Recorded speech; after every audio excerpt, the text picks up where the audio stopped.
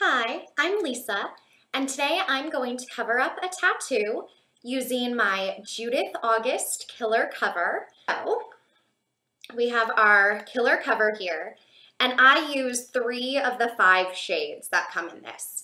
I use the lightest shade and then the next 2 down because I have fair skin, obviously, but the light shade doesn't do it on its own. You have to combine it with the other colors. So first we have our little handy dandy scraper that comes with the Killer Cover. And it's really important that you actually scrape the product out and warm it up on your hand and don't just use it directly out of the container because the product has so much pigment in it that you really need to warm it up and get it ready to use. So I just put it right here on my hand. So I'm going to scrape some of the light here. And then some of the medium.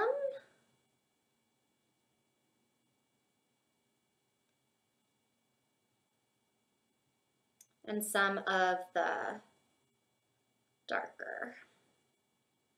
The darker one is the one I actually use the most of, surprisingly, when I do this. So I've got a lot of that there. And then I just use my hand, my 3 fingers to apply because it's super easy, super simple. The product also comes with a sponge that you can use, but I've found I like the blendability with my fingers a lot. So to get started here, first I'm going to warm the product up on my hand with my finger and then just start dabbing it into my tattoo.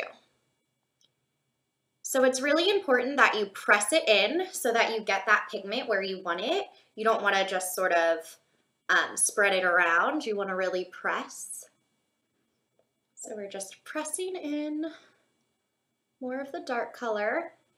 This first layer really covers all of those black lines that I have in there. It really cancels out all of that.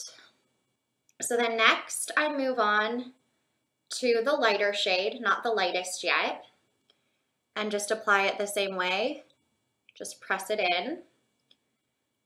And now it's starting to be closer to the color of my skin.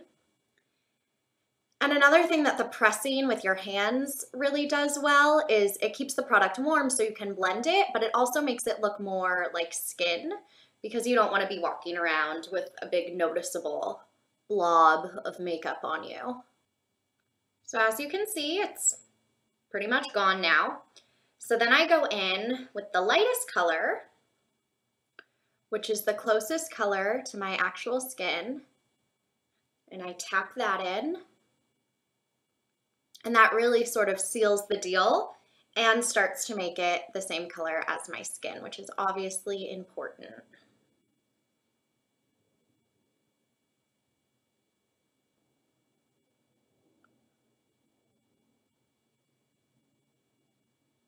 So now that my tattoo has vanished, I want to blend out the edges so it blends with my skin everywhere.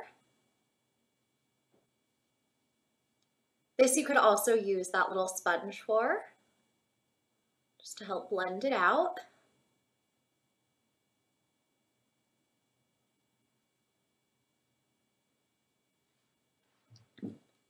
And as you can see, tattoo there, no tattoo there. Pretty awesome. So now you just want to cover it with some translucent powder to set it.